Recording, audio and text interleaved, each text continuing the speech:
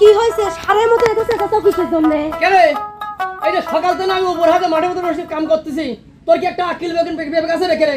হ্যাঁ বেলা হয়ে গেছে কত, আমার খিদে লাগে নাই। কি করি পাইছে তোরা? আজ কয়দিন ধরে দেখছিস তোর পায়তারা গুলি খালি দেখতেছি আমি। খালি তো পাইছে আমার পাশে চেঁচানি তাই নেই? তোমার বাপ তো বয়সে খুঁটি গাড়ি আর কি ওঠার জন্য আছে নাকি? কি সকাল থেকে কষে ভাত লি যান আমার কথা মানে কানেই তোলে না। আর একজন তো বয়সে হাসিলে যে কি বাড়াইছে খুঁটি গাড়িছে। কে বা তোমার কি একটা আকিল নাকি? সারাটা দিন আমি মাঠের মধ্যে পড়ে রয়েছি, তুমি এই দোকানে ও দোকানে সকালবেলা ঘুমোতে উঠে থাকলে চা মা এটা ওটা খায় বেড়াও। হ্যাঁ আমি সকাল থেকে সারাদিন মাঠের ভিতরে উপরে পড়ে রয়েছি, তোমার ভাত রান্না ওখানে বাড়ির মোট কি পয়সা রাখি তোমরা? হ্যাঁ চুপ করো, আমার বেলায় নাই।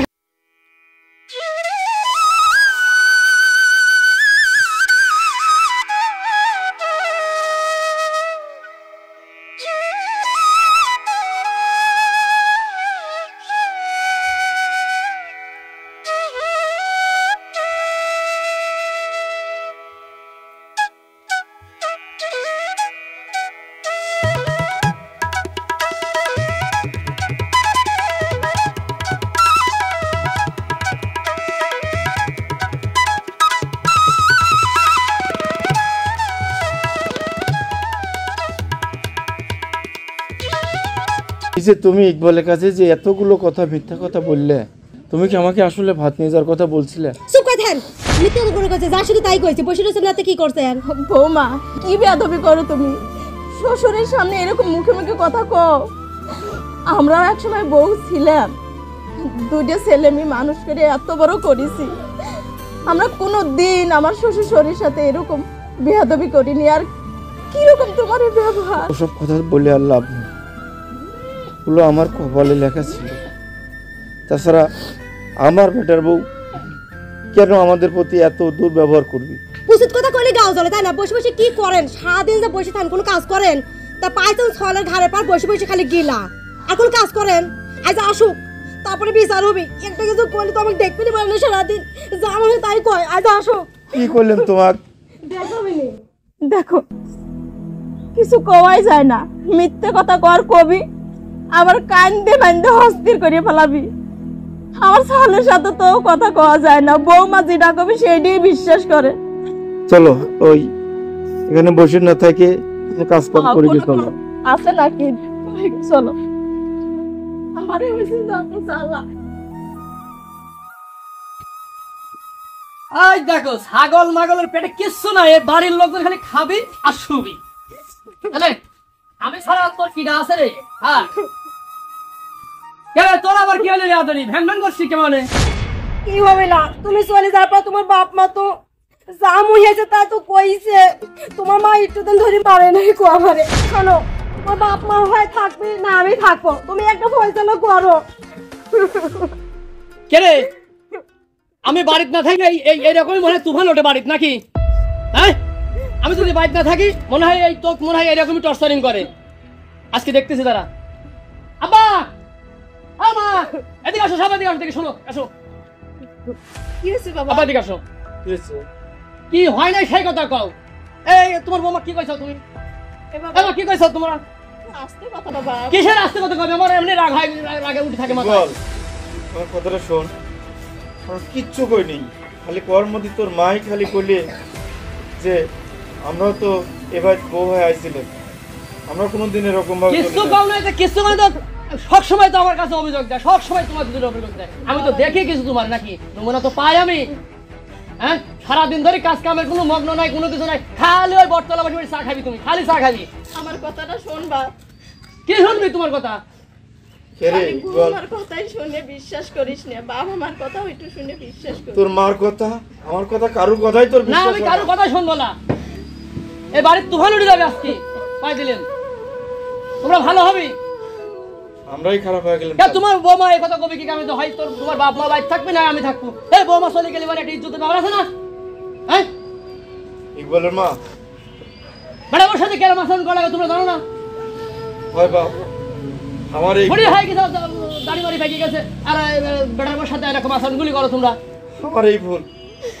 ইকবালের মা, সে বাড়িতে আর আমাদের মনে হয় থাকা যায় না। আর তোমাকে কই তুমি ভালো আছো, যাও যাও যাও। তোরাই থাক বাড়িতে। সব বুঝি আমি, সব বুঝি। আসো ইকবালের মা।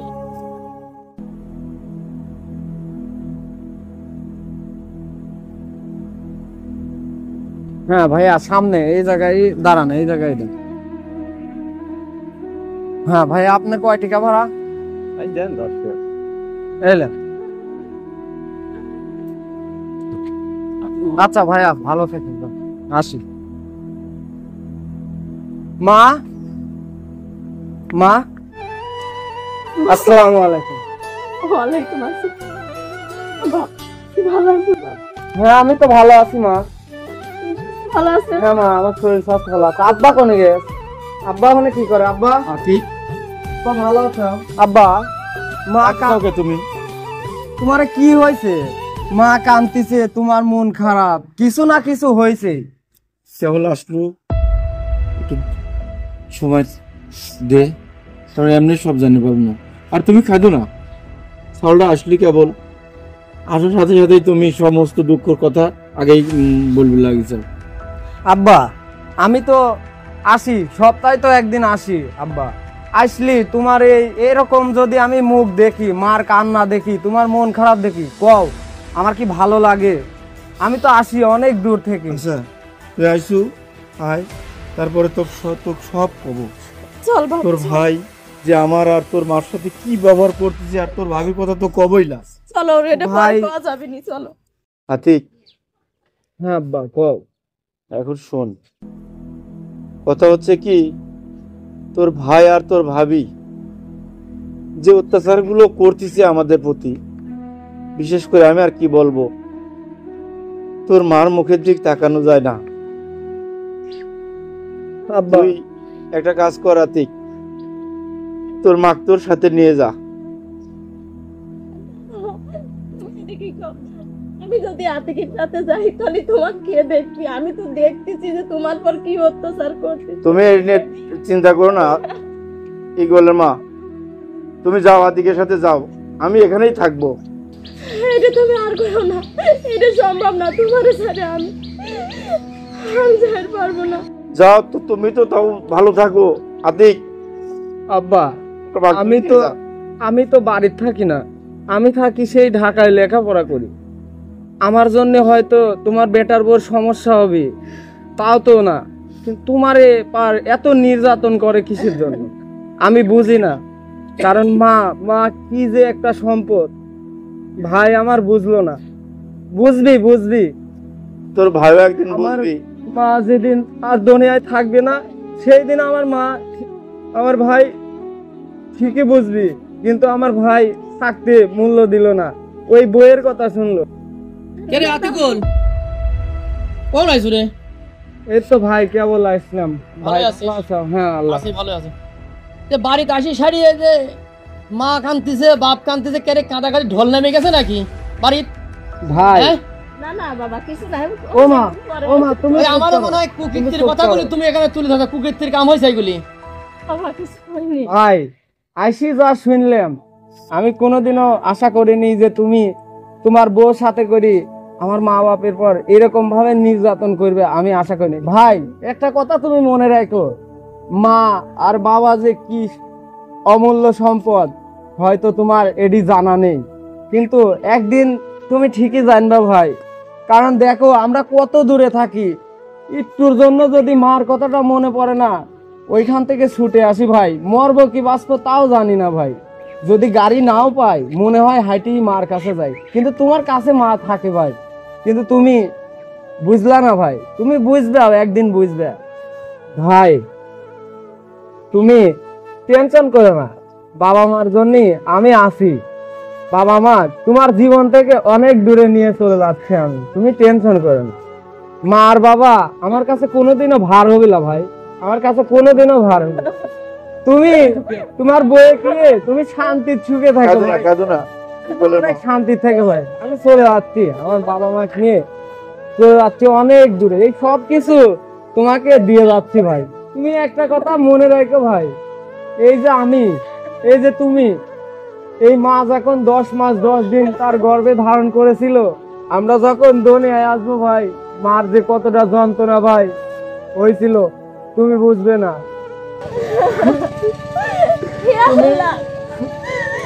আমি আর পারতেছি না। আমাকে মৃত্যু দাও আল্লাহ, কি বলে মা, তুমি যদি এত এরকম ভাঙে পড়ো তাহলে সন্তানদের ক্ষতি হবে, কষ্ট হবে। তুমি একটা জিনিস দেখো ভাই, এই বাপটার মুখের দিকে ভাই ভাই তাকানো যায় না ভাই, এই বাপটার মুখের দিকে তাকানো যায় না ভাই, তুমি বুঝলে না ভাই? ঠিক তোর মাকে আব্বা চলো যাই, এখানে এই ভাইয়ের বউয়ের কাছ থেকে চলো, তোমরা আমার সাথে চলো, চলো আমার নিয়ে চল। চলো। কে রে আতিকুল? হ্যাঁ ভাই কল। এতক্ষণ তো আমি তোর কথাগুলি সবই শুনলাম, সব শুনেছি। হ্যাঁ যে তুমি কল। মা আর বাপ, মা বাপ কি খালি তোকে জন্ম দিয়েছে, আমাকেও কিন্তু জন্ম দিয়েছে। তা তো কিন্তু দিয়েছে ভাই। আমার কথা শোন তুই, তোর কথা এতক্ষণ আমি শুনেছি, আমার কথা তুই শোন। যে মা বাপ যখন আমি রাখি এত যন্ত্রণা কষ্ট দিন তিলে তিলে বাপ মাকে মারতেছি, তে ভাই মা বাপের তুই তোর কাছে লিজা রাখার সিদ্ধান্ত করেছু। হ্যাঁ ভাই, লিজা, লিজা রাখি দেখে আচ্ছা মা ভাই, বাপে লিজা দেখি আচ্ছা। কেরকম কতদিন রাখতে পারিস, আচ্ছা। রাখতে পারিস, পড়াতে পারিস, আমি সব দেখবো। আচ্ছা ভাই, যা। আচ্ছা। যাবি না? ভাই হ্যাঁ ভালো আমি থাকবো না। বল যা আব্বা যাও, আব্বা যাও, সুখে থাক। যাও বৌমা যাও যাও, কয়দিন থাকতে পারো? যাবি যাও দেহা যাবি কদিন হয়, আপদ তো দূর হয়েছে, তুমি ঘরে চলো। হ্যাঁ চলো, মাঠে থাকুক কিছুদিন থাকি, এই বুঝবি না, চলো। বুঝুক কেরম লাগে।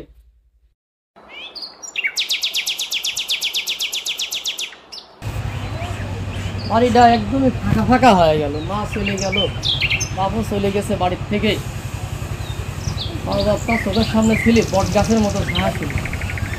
আজকে আমার কাছে কিরম জানি একদমই ফাঁকা ফাঁকা লাগতেছে। সংসারটায় যাই না করুক আর না করুক, বাড়িতে থাকিছে, মাঠে থাকিছি, ঘাটে থাকিছি, বাড়িতে আসি শাড়ি চোখে পড়েছে, ওখানে মা বসে রয়েছে, ওখানে বাপ বসে রয়েছে। আসলে বাপ মাও খুব মূল্যবান জিনিস।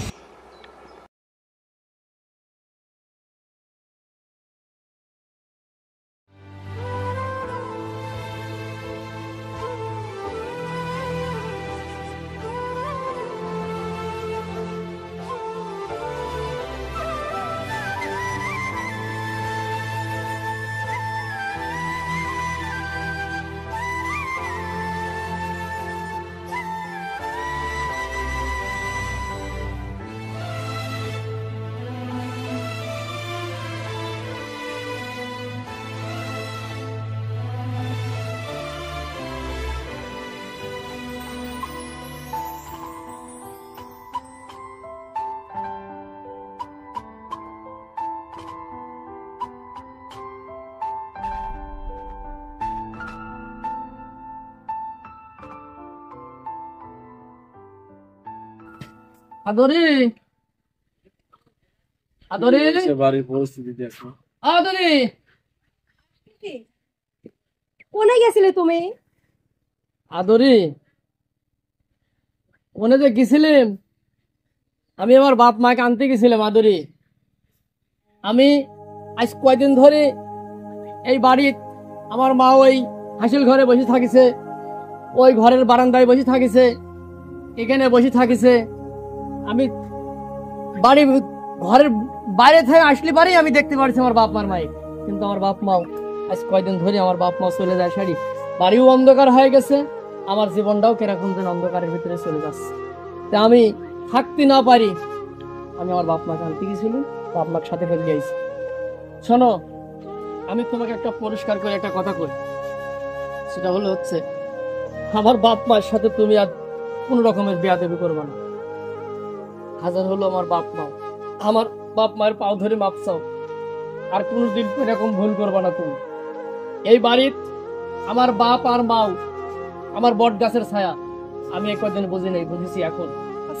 না বাবা, না মাফ করে দাও। মাফ করে দাও। বৌমা ওঠো। ভুল করেছি মা, তোমার কত কষ্ট দিছি তা বুঝি। আমি ওসব কিছু মনে করিনি বাবা। আমরা সব সময়ের জন্য আমি তোর কাছে দোয়া করি।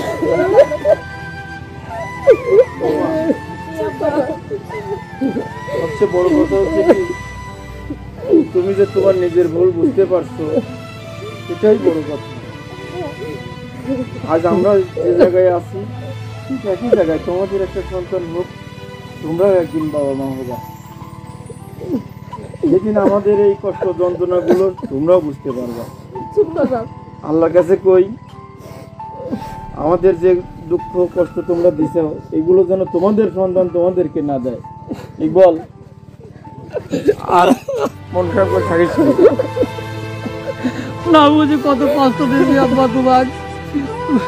শোন পাগল, বাপ মার কাছে সন্তান যত অপরাধী করুক, এই অপরাধ কোনো অপরাধী নয়।